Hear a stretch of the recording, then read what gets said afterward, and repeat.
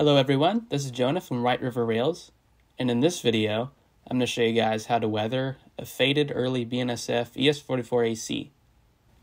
This model here is one of the newer run ScaleTrains models, and it is fresh from the factory, like I've got it here, and then we're going to turn it into an old beat-up faded one like this.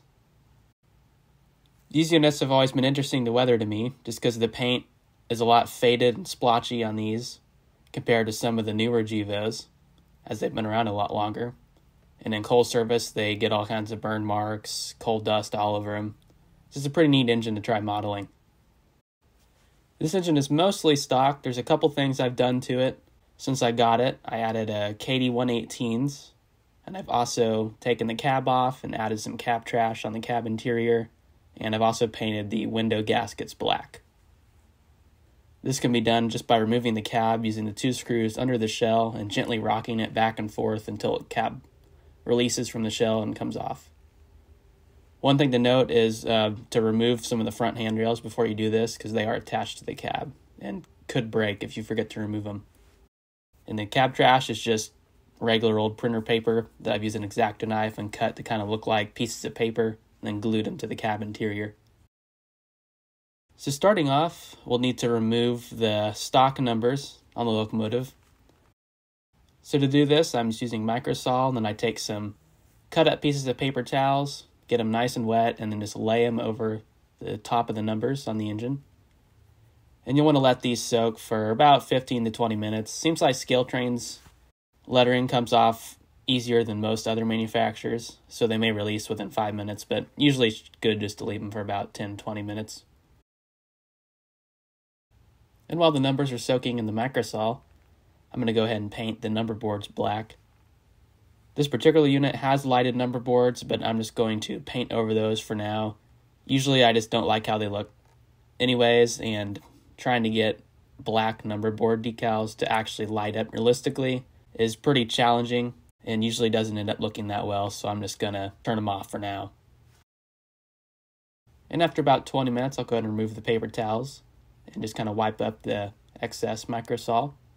Then I'll just take a piece of Scotch tape and rub it in real good on top of the numbers and then peel it off, and usually they all peel off with the tape. Sometimes you have to go back and do it a couple more times. It varies from engine to engine. The primary method in weathering this locomotive that I'm going to be using is kind of what I call color transitioning. This is a technique I've learned over the years by a few different modelers, and I've grown to really like it, and it's probably my #1 preferred technique for fading any kind of model. But to start off, I'm going to be using some cheap craft acrylic paints and thinning them down with water. It's pretty important to get the mixture just right, and it takes some trial and error. You don't want the paint too thin to where it just runs, but you also don't want it too thick to where it just blobs up on the engine and doesn't actually blend into the existing paint. And to do this, just get a little bit on the brush and then apply it to the engine. I want to rub it in real nice and do it in thin layers. The thin layers part's important to cut down on brush strokes. And the nice thing about watered down acrylic paint is while the paint dries, the brush strokes just kind of disappear. And so I keep rubbing it in and going over it in small thin layers. And as you do the layers, you can kind of see the color starting to build up on the orange. This is important, especially if you're doing a unit that has sections that are different levels of fades. This comes in handy quite a bit because you can build up the color more in certain areas to make the fade a little bit brighter and darker in other areas. And I did want to mention this video was several hours of work, just kind of spliced down in about half an hour. And I'll try to explain everything I'm doing the best I can.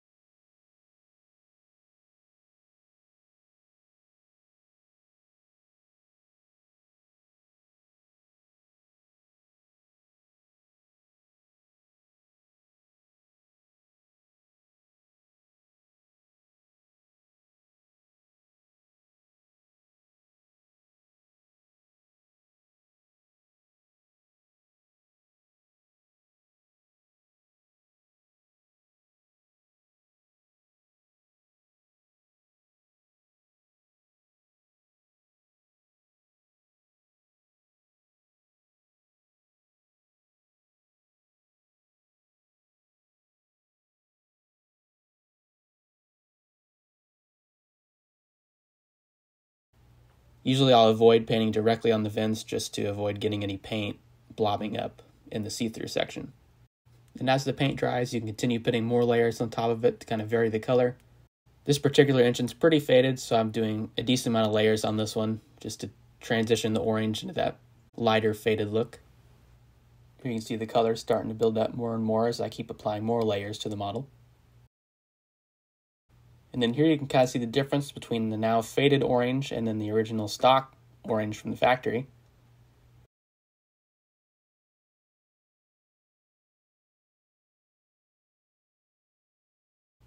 Here I'm just applying a little bit more to the middle section of the locomotive to kind of build up that orange a little bit more.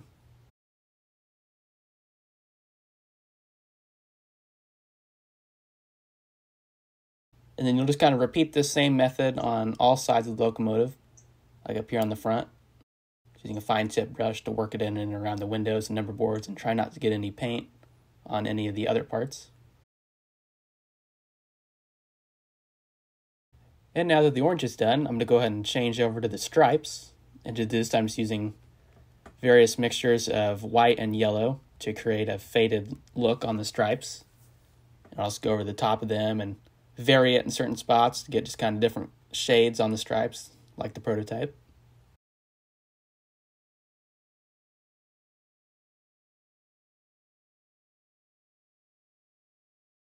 You don't have to worry about if it gets on any black lines or anything. We can go fix this later. It's just best to try to avoid getting it on the faded orange.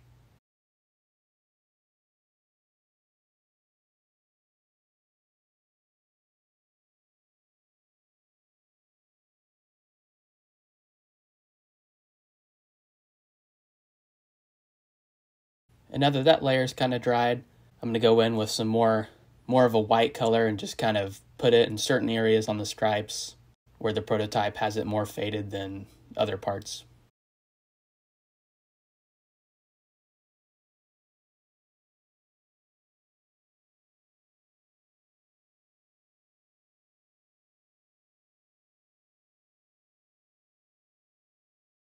Here you can kind of see how the stripes are starting to look faded as well as the orange on all sides of the model.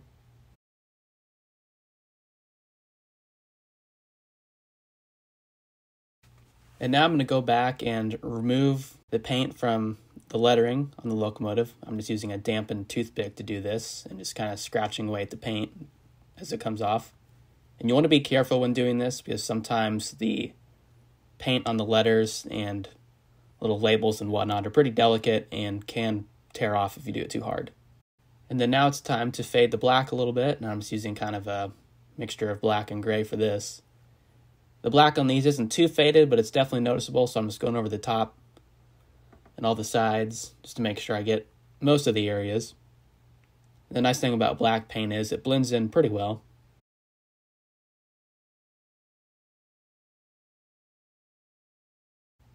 And as the paint dries, it'll kind of shift it to more of a lighter tone.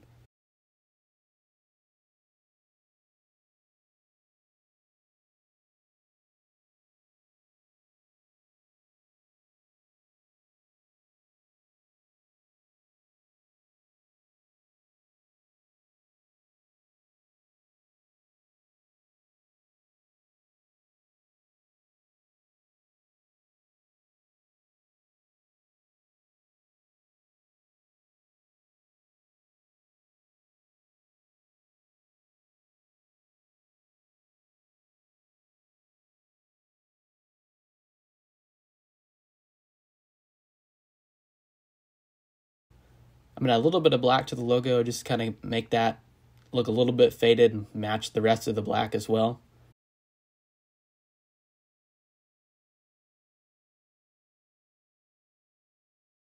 And now that the basic color transitioning is finished, I'm going to go ahead and spray a layer of clear coat on the model. Before I do that, I'm going to go ahead and mask off the windows with some Tamiya tape.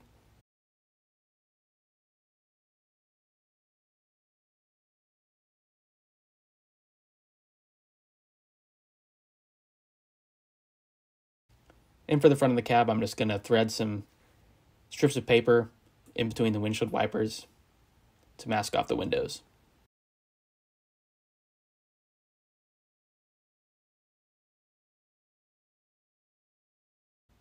Next thing I'm going to do is going to go ahead and apply the number decals to the model. These are ones I just print myself. And I usually let these soak for a few minutes or so and then take them back out of the water and lay them onto the model. And I'll just use some little tweezers here to kind of move the number to where I want it to. Sometimes I have to add a little bit more water to get it to slide well. And then once it's in position, I'll just take a Q-tip and roll it across the numbers to squeeze out the excess water. And then take a brush and add a little bit of microsol on the top of the decal. This will help blend it into the locomotive.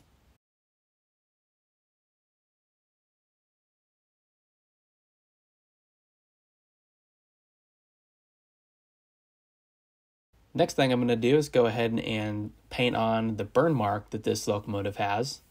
The prototype has a very interesting burn mark, and I definitely want to try to recreate it as accurately as I can. So I'm just using various colors of acrylic paint with a super fine brush just to kind of paint the burn mark on. I'm starting with some just light gray and filling it in where needed.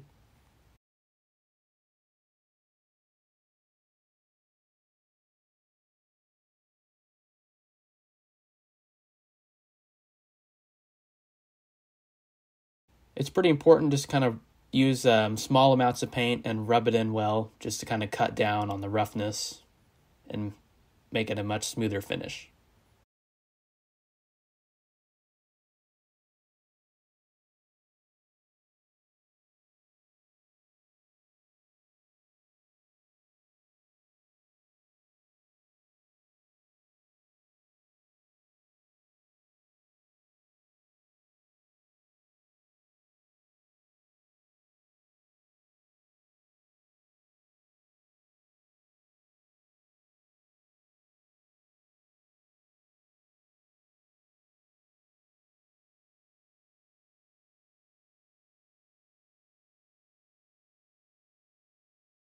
With most of the gray done, I'm going to go ahead and move over and start applying black where it needs to go.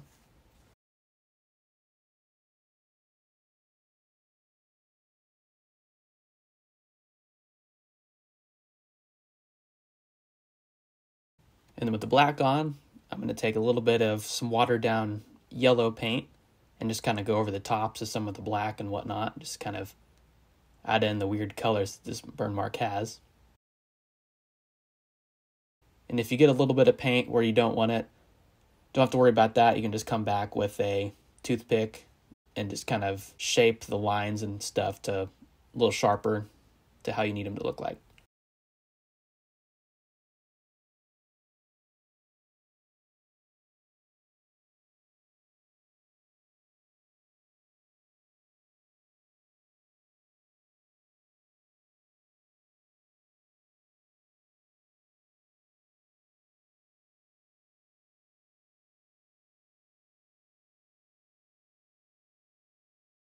And with the burn mark done, here's a look at kind of what the prototype one looks like. And I'm very happy with how this looks. And with that done, I'm going to go ahead and start working on making the black look a little bit more faded and dirty. I'm using mixtures of gray and white on top of the nose here just to kind of get it looking similar to what the prototype ones do.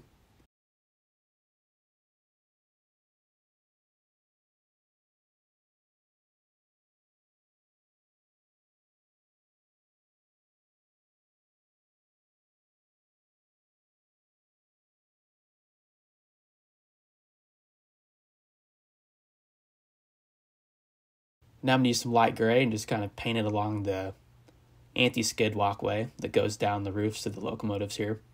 And it's pretty bright for now, but I'm going to go back up with a layer of black later and fix that.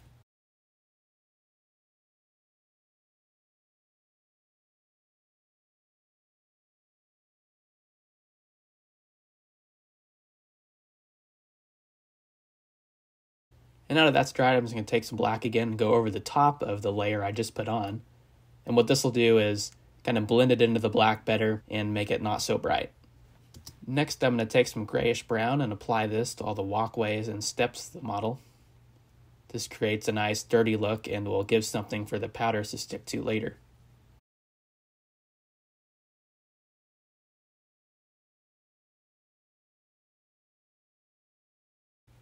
While that dries, I'm going to go ahead and paint the vents on the radiator section of the model.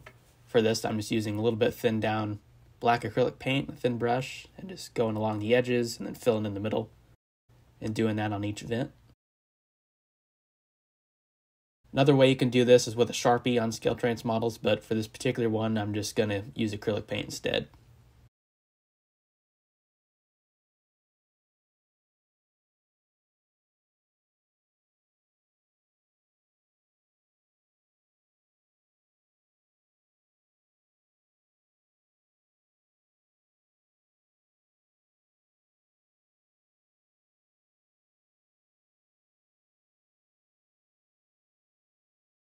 And then I'll just take a toothpick and just kind of rub off any paint that may have gone outside the vents. And with that done, I'm going to go ahead and airbrush the underframe of the model. I'm going to be using a mixture of tan for this, and I'll just be going in light layers across the underframe of the model. And sorry if it's a bit hard to see, I don't have a very good airbrush setup right now, so I'm just kind of working with what I've got. But just kind of go across the trucks in light layers until it builds up to how I want it to look. I'll also go across the fuel tank too. And this works especially well for getting dirt and grime up under the plow and whatnot, underframe areas of the model that's harder to get with paint or powders. The airbrush paint also provides a good base for weathering powders to stick to.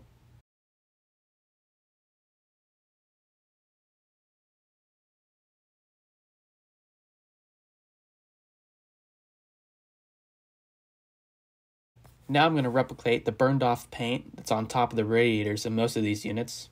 The paint just turns more of a bright white, light gray color. I'm using watered down light gray paint for this. You want to be careful about not making the paint too thin for this, as it'll start having trouble sticking to the vents and just seep under the radiator instead. And now I'm going to do what's called a pin wash along the sides of the model. I'm going to be taking some super thin down black paint and just working it into all the nooks and crannies and seams between the doors and anything along the shell. And it'll just kind of fill in and replicate the dirt and grime that gets in between all the panels. Generally, the paint won't go outside of these lines if it's thin enough, but if it does, you can just use a Q-tip and go back over it. And with the pin wash done, I'm going to go ahead and start using some weathering powders. These ones are by Monroe Models, and these are the colors I generally use. The primary ones I'll be using for this locomotive are dark earth and grimy black. And I'll start off by just applying some heavy powder to the trucks, just trying to darken up a little bit and highlight all the various lines and things in the trucks. This is a very important step for if you're airbrushing any model, as if you don't do this, the paint tends to look very flat. I'll also go over the fuel tank and trucks until I'm fairly satisfied how that looks, and then start going along kind of the frame of the model, building that up.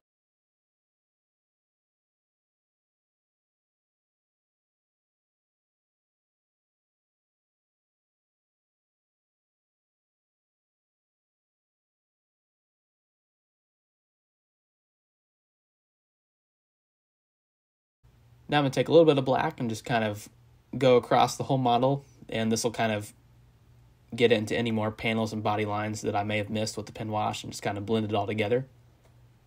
And the black powder also works well for replicating the coal dust that's usually on the cabs and sides of the locomotives.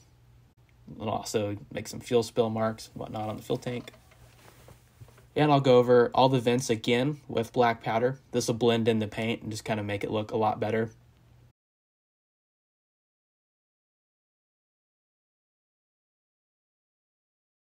And I'll do the same steps on the other side of the model.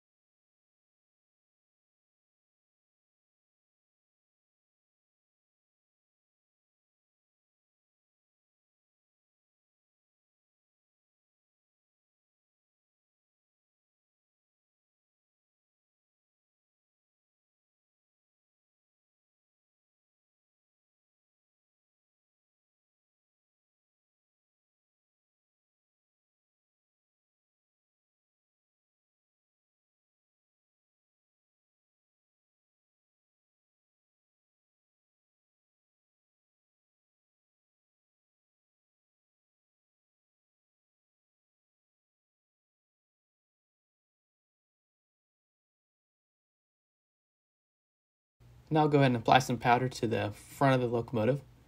Just working it in and around the plow under the anti-climber. And then I'll try to make some coal dust on the nose of the model.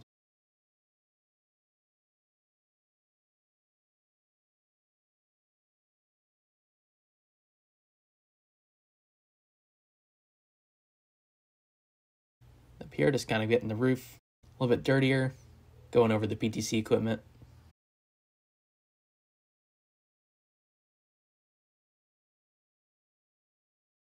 And I'll apply a little bit of white powder to the radiator here, just kind of seeing if it blends in the paint.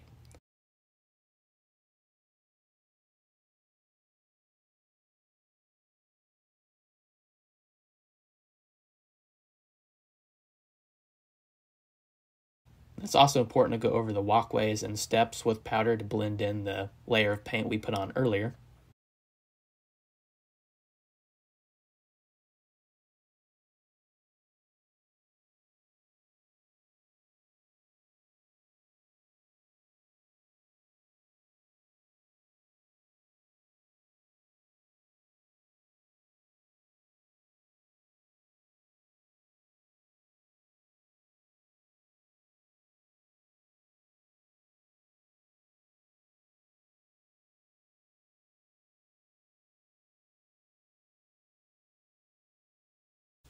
And now I'll go ahead and put the handrails back on, and I'll just go over these with a layer of powder, just kind of blend them into the rest of the model.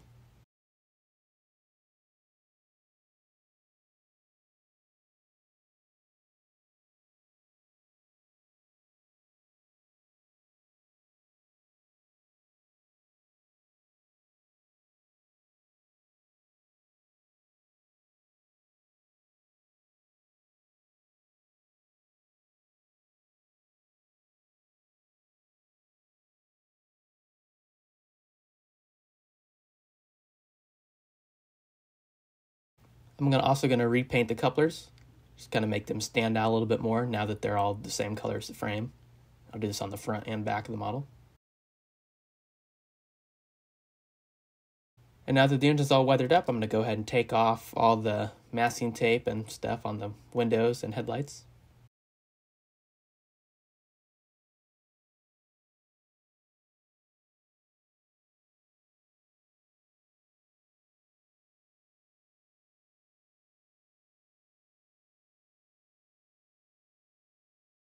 Then it leaves us with just one last step, and that's painting the wheels. And to paint the wheels, I usually just put the model on a straight piece of track with a thumbtack in front of it, and then run it at kind of a slow speed, and just take a brush and apply some paint to the wheels as they're spinning. And this just helps work it in and make it nice and even without having to take the truck side frames off. And with the model finally all finished up, here's some pictures of it out in the sun. This is by far my favorite technique for weathering locomotives, and I think it just really can make something fantastic that looks just like the prototype.